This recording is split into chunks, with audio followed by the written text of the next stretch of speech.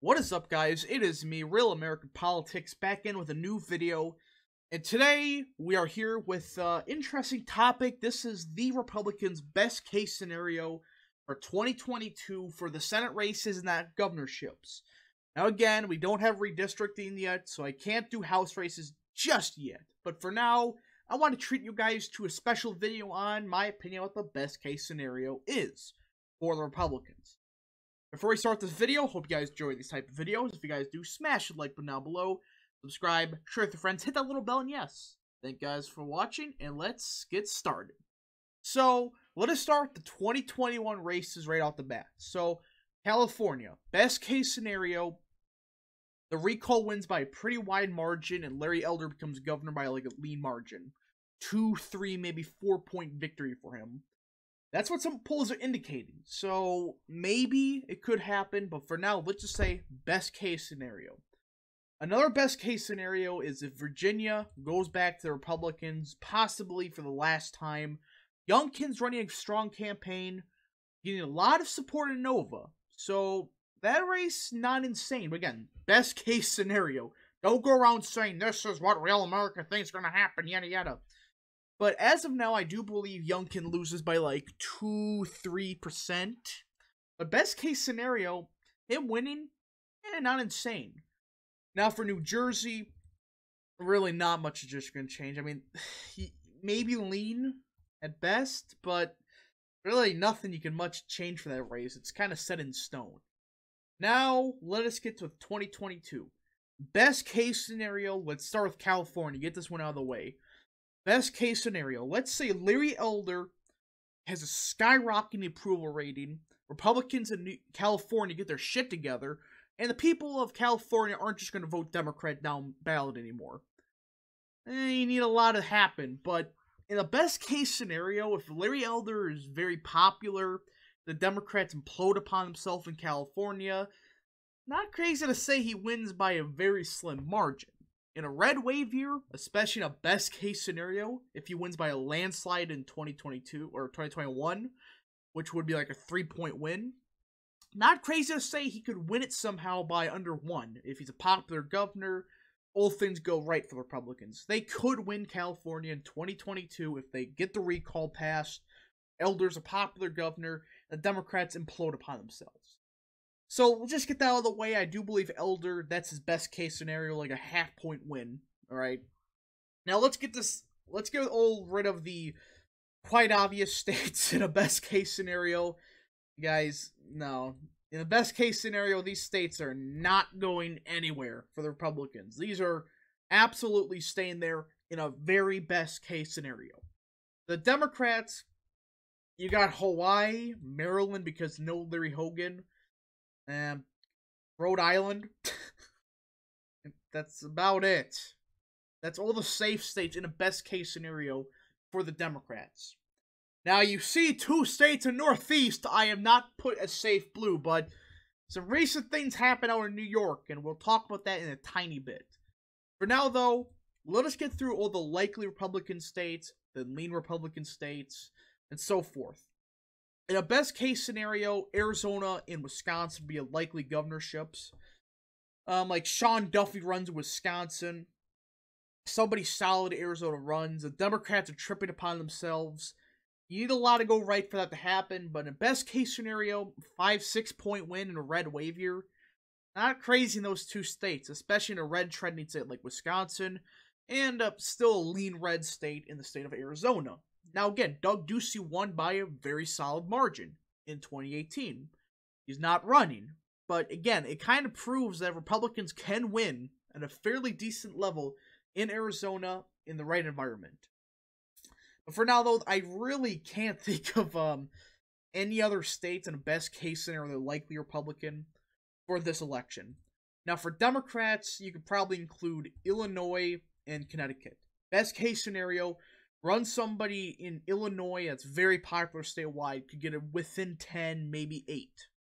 In Connecticut, it's always close at a national level, but again, best case scenario, I think like a 6-point win for the Democrat. That clown is holding on by a thread though, so it could change, but if he screws up somehow, may flip, but I'm going to keep that likely Dem. Again, I really, even a best case scenario, I really don't see any Republicans statewide running that are decent enough. Now, there is an elephant in the room, as you can tell. There's, well, Colorado, not to forget that, but there's one state in particular that people are going to go in the comments down below, taking this out of context, pulling Alex Jones, etc. Guys, this is a best case scenario.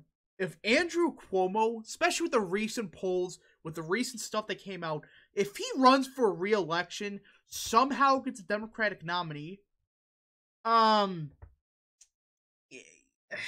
is that crazy to say, what I'm about to say, but we'll get to New York in a little bit, don't worry, but again, that's if Andrew Cuomo somehow gets the nomination, which is actually a good chance because Democrats are screwed at statewide level. They really, another state where they're running out of statewide officials that I can think of. But again, that's just best case scenario. I'm going to touch upon it. For the lean Democrat states, Oregon and Maine. Republicans used to be a very popular governor there. I think he would lose by 2-ish. I really don't think that lunatics would lose at all. Sadly, but kind of just how I think things are going to roll this time around. Now, for the lean Republican states, Nevada, Georgia, Pennsylvania, and I'll leave Michigan alone. Actually, Michigan. Because if James Craig runs a phenomenal campaign and Whitler continues to shoot herself, again, not insane to say this, in a best case scenario, everything goes right for the Republicans. Absolutely best case scenario. Again, if every single thing goes right. Now you have 3 states left. Again, this is like an R+10 environment. This is the absolute maximum for this of happening. But I do believe the clown in Minnesota would still win. I think Cuomo would barely hold on in a worst case scenario for him. I think he barely holds on. He may somehow lose it. I just think there's too many idiots in that state to vote him out fully. But New Mexico, I do believe, would flip to the Republicans. And this is the governor side of things. Again, this is the absolutely best case scenario, like R+10 environment. And like with Larry Elder running in California, he wins by a solid margin. That's what it comes down to. This is absolutely best case scenario. New York comes down to if Cuomo is like the nominee somehow. That's the only way it's possible for it to get that close. Now we're getting to the Senate races. All right, again, disclaimer, R+10 type of environment, which has happened in 2010, I believe. So, safe Republican states in this scenario, I'm just gonna, you know, avoid all of this because this is obvious in a R+10 environment. Give me a break. Ohio would be safe R. Even if Josh Mandel ran, if it's that favorable environment, he wins. I mean, that's not nuts to say. Now, for safe Democrat states, California, Washington, Hawaii, Illinois, yeah, could maybe get within 10, but you're really going to have one very popular Republican run the ballot. So it's either you flip Illinois here or you flip it here. Either way, it's like likely safe Democrat. Maryland will keep that safety. Again, I don't think Hogan's going to run. Highly doubt it. Even best case scenario, I just don't see him running. Connecticut, New York, and Vermont. So you're left with 9 toss-up races. And likely Republican states would be Wisconsin, New Hampshire, if Sununu runs, which is all but certain at this point. And that would be it. That is really the only 2 likely states. Maybe North Carolina. And we just get out of the way, that's a lean state. Borderline likely. It's not going to really move away from the Republicans, nor towards Republicans. It's going to kind of always stay the same. So, lean Republican, not crazy to say. Now, for Colorado, Oregon, likely margins, you run like Cory Gardner in Colorado, and the idiot in Oregon somehow blows it, could be within 10 for both states. Again, best case scenario for the Republicans. Now, for the lean states, you can probably just mark all 3 of these as lean Republican. Georgia, this is like if you have Gary Black running.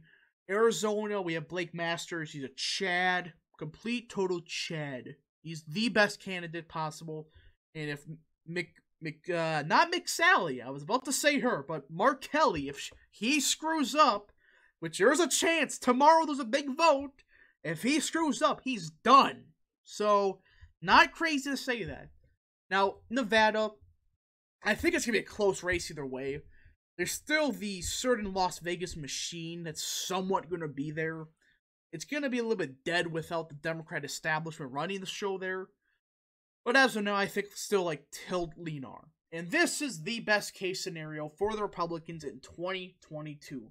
Absolutely best case scenario. Maybe get closer in like Connecticut somehow. But outside of that, this is the absolute floor for Republicans. Same thing for the governorships. This is if literally every single thing goes right. Anyways, hope you guys enjoyed this video. If you guys did, smash a like button down below. Subscribe, share with your friends, hit that little bell, and yes.